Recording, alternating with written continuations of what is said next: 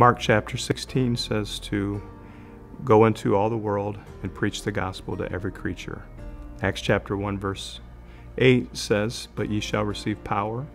After that the Holy Ghost is come upon you, and you shall be witnesses in all of Jerusalem, and all Judea, and Samaria, and into the uttermost parts of the earth." I believe that the mission of the Pentecostal Church of God is for us to be a witness in our own neighborhoods, in our own communities, in the marketplace, in our own villages and cities, and throughout the entire world. I believe that we're called to not only preach and teach and make disciples, but to raise up leaders in this time that we're living.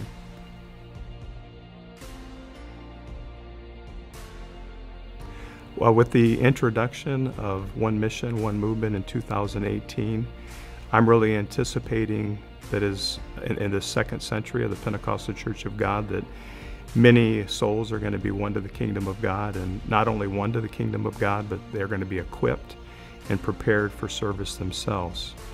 Through prayer, I anticipate great outpouring of the Holy Spirit throughout the Pentecostal Church of God. I'm anticipating for our local churches to grow, anticipating the districts to grow, and also anticipating on the national level that we are going to grow. And we're part of something that's bigger than ourselves, and I really truly anticipate that if we come together as one, we can do something great for God in the second century Pentecostal Church of God.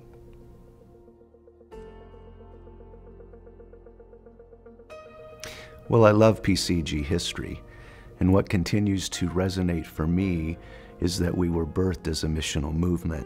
Such statements like aggressive evangelism, taking the gospel to those who are outside Pentecost, and the great need in Pentecostalism of a cooperative evangelistic campaign are examples of how missional we were.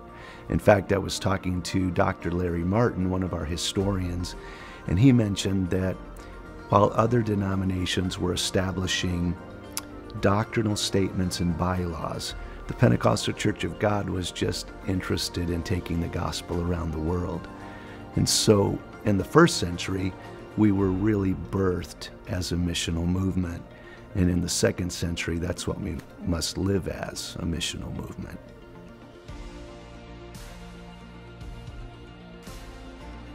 I believe our mandate is to be a global church with a global mission. I believe I'm serving in leadership, and I can only but share the things that I have seen and heard. And what I have seen and heard in my spirit is the importance of living as one mission, one movement, as a global church with a global mission. Think about the idea that now we have nations that have nearly as many, if not more, PCG members than the United States. Nations like Brazil, the Philippines, Ethiopia. So we are a multinational, multicultural, multi-generational church. And our mandate is now to filter everything through the grid of living as that missional movement. If we're not winning the lost and equipping and sending the found, we need to cast it as far as the east is from the west. Filter everything through that grid. The grid of multiplying ministers and missionaries and church planters and church leaders. That's what we're called to do for a PCG 2.0. So our destiny lies in our passion and commitment to live as a global church, as a global mission.